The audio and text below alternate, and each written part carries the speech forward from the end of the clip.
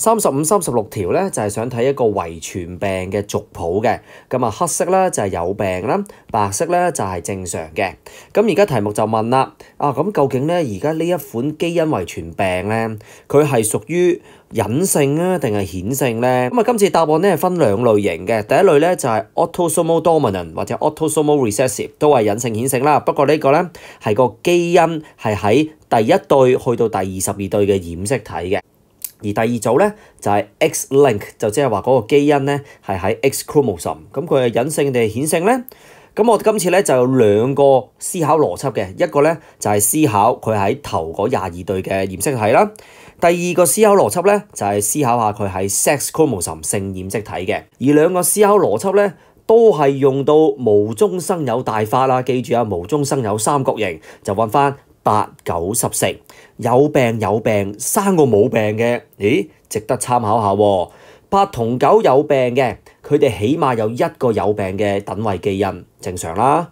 14號仔咧，佢係正常嘅，咁佢起碼會接收到一個正常嘅等位基因，由阿8同阿9嗰度傳俾佢，都正常啦。如果唔係，嗰正常嘅等位基因喺邊度嚟啊？係咪？咁即係話啦，阿8同阿9是但一個人就係集合型，而喺一個集合型嘅情況底下，就只有顯性嘅特性能夠顯現到出嚟。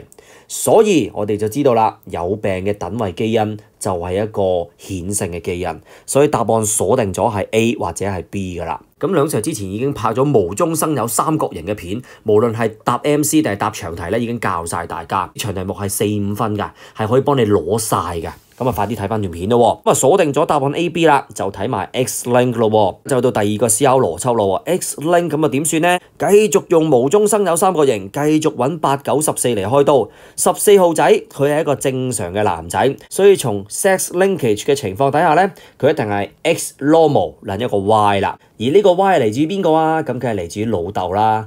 咁老豆自己係一個有病嘅男人喎，咁即係話啦，阿老豆咧呢個 X chromosome 咧就應該係楞住一個 affected allele 啦。咁所以咧我哋搞掂埋阿9號仔嘅 genotype咯。咁阿仔本身有一個 X chromosome 係 carry 住一個 normal allele 嘅，呢個就當然係由阿媽嗰度嚟啦，係咪？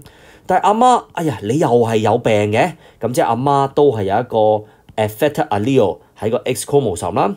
咁即係話今次阿媽原來你係集合型喎，咁喺集合型嘅情況底下就只有顯性嘅特性能夠顯現到出嚟。咁我知啦，原來咧 affected allele 咧都係 dominant allele on X chromosome， 所以答案就係 A 啦，得得。Question 35 and 36 refer to the pedigree below, which show the inheritance of the genetic disorder. So we can see from the pedigree. So for the black one is the affected individual, and for the blank one is the normal individual. So which of the following combination correctly show the possible types of inheritance of this disorder? So the gene can be autosomal dominant or autosomal recessive on the first to 22nd pair of chromosome. The gene can also be on the X chromosome, be dominant or recessive. So which one is correct? So there are two types of thinking logic. The first type, assume that they are on the autosome.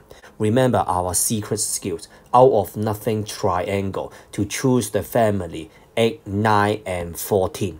First of all, 8 and 9, they are affected individual. They have at least one affected allele. Makes sense? And for the individual 14, normal individual, receive at least one normal allele from either individual 9 or 10. So either individuals 8 or 9 is heterozygous. And in the heterozygous condition, only dominant characteristic is expressed. So the affected allele is the dominant allele, and that's why option A and B can be the answer. So if you would like to do some revision on the out of nothing triangle, watch the video before. I also teach you how can you use the out of nothing triangle to deal with the long question of genetics. And for the second thinking logic, X-linkage analysis, I still use the out of nothing triangle to choose 8, 9, and 14. So we know that individual 14, normal male, so possibly the genotype will be X normal and Y, because XY is a male and he is normal, so that's why the allele on the X chromosome should be the normal allele. So this Y chromosome must come from father. And father, you are affected male. That means the allele on the X chromosome should be the affected allele, right? So what about the normal allele on X chromosome? It must pass from mother. So what about the other X chromosome? Which type of allele should it contain? So for mother, she is the affected individual. So therefore, on the other X chromosome, it should contain the affected allele. So, all things can be done. Mother, you are the heterozygous individual. And in heterozygous condition, only dominant characteristic can be expressed. So, the affected allele is the dominant allele on X chromosome. And the answer will be A. Ta-da!